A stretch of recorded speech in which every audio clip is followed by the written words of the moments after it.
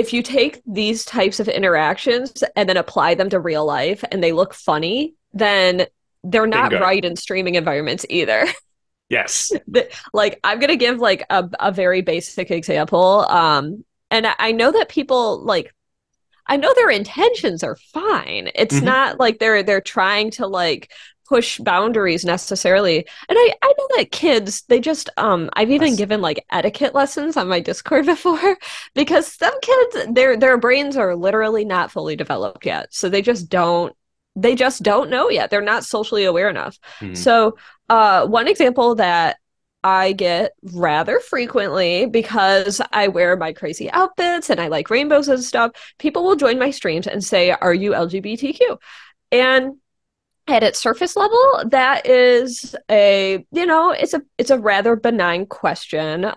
It can be, it can also not be, because that's kind of some people it can be dangerous for them to talk about that. Mm. And it got me thinking about how would you go up to a stranger and ask them if they're LGBTQ?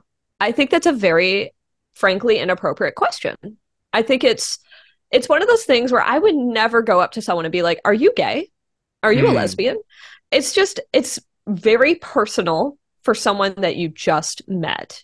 It's something that maybe after a little while of conversation, you might decide to broach that subject in a way that gives them opportunity to answer the question if they're comfortable. I think everybody is entitled to their private romantic endeavors. Now, I'm pretty public about the fact that I have a boyfriend.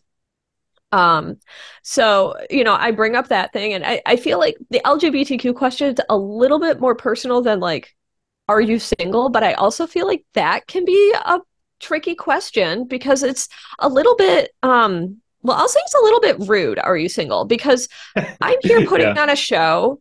I'm not here looking for a partner right now. Yeah. I'm not here looking to find a romantic entanglement with someone in my chat. So it's another thing where honestly, like as a woman, but I think honestly across the board, as a woman, when people ask me that publicly, there are scenarios where it's appropriate, where maybe like it's at a bar and I'm like hanging out and stuff. And then Mhm. there are other scenarios where I can actually feel a bit threatened, where I'm on the train and someone Right. asks me, "Are you single?" It's like, whoa, I'm kind of a captive audience right now.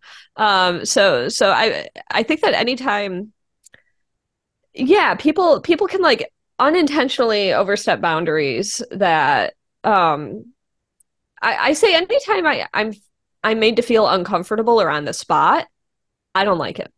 I don't like it. And I've started calling it out more. And I try to do it in a loving and kind way, but other times maybe I've had a bad day and I could snap back a bit.